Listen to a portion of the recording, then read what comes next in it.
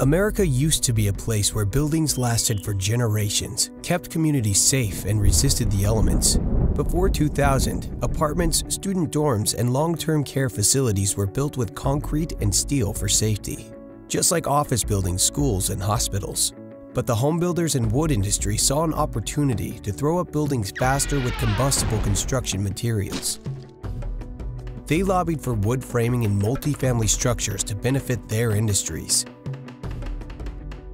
They asked for trade-offs like weaker firewall protection, taller wood structures, and substituting weaker sprinkler requirements, which would allow them to cut corners at every turn and make more money. As a result, they'd neglect protection against deadly fires and completely ignore the dangers of building with combustible materials. They convinced building code officials and legislators to change the building codes to allow the use of combustible wood framing for some of our most vulnerable population, young families, students, and the elderly.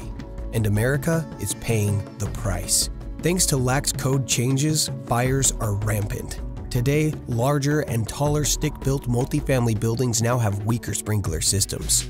All over the country, fires are leaving a path of destruction, displacing communities, costing millions, and putting countless lives at risk. These so-called code safety trade-offs are costing money and lives.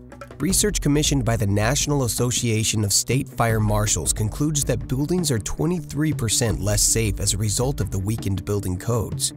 If we want to save lives and protect our communities, we must upgrade our building requirements with safer building codes that include non-combustible materials like concrete and steel. Learn more at buildwithstrength.com.